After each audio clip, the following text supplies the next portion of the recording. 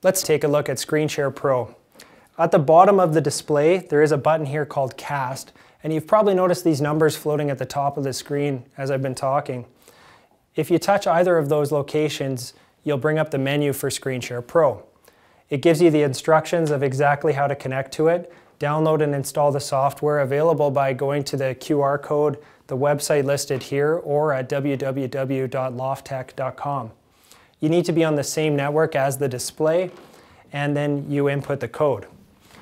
I'm going to first show you by connecting with a mobile device. I'm going to enter the code,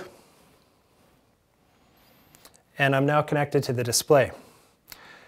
From my mobile devices, I can access any of the content or media that's on my device and share it quickly to the front of the display, or to the display. I can use my camera on my mobile device as a live feed document camera. I can use my device as a remote and open up files if I were using a keyboard and mouse.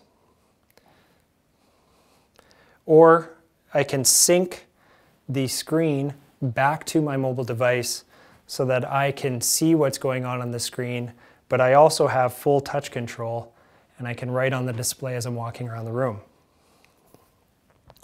Finally, it will support Airplay and Miracast as well, so if you're more interested in that feature, you can share exactly what's on your mobile device to the front of the room. Let's take a look from a PC perspective. I can share directly from my device to the display in a mirroring application. I can share as an extended desktop so that I can work on my PC and share a second screen up to the display. Or I can also mirror back what's going on in the display. Here I've set it up. You can see that you can share multiple devices at the same time. I've got my PC to the front of the room now, so let's take a look at just that one. Now, the difference between a mobile device and a laptop is mobile devices will support sharing audio, video. PCs will share audio, video, and touch.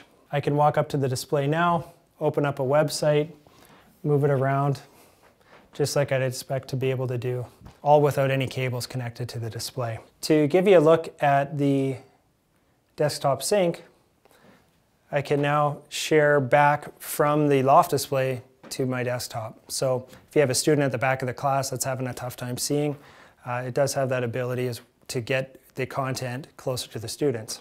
That's a quick overview of our ScreenShare Pro app.